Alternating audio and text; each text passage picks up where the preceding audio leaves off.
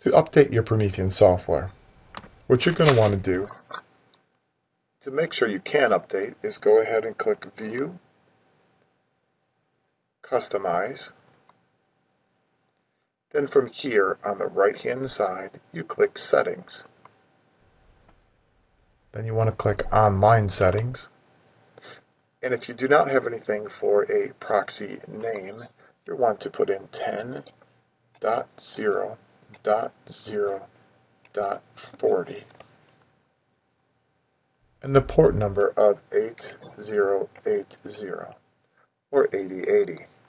Again, it's 10.0.0.40 and the port of 8080. Then go ahead and click Done. And then from there, you want to go up and click Help. Check for updates. As you can see, my computer has been updated. If yours has not been, go ahead and run the update, and then you should be good to go.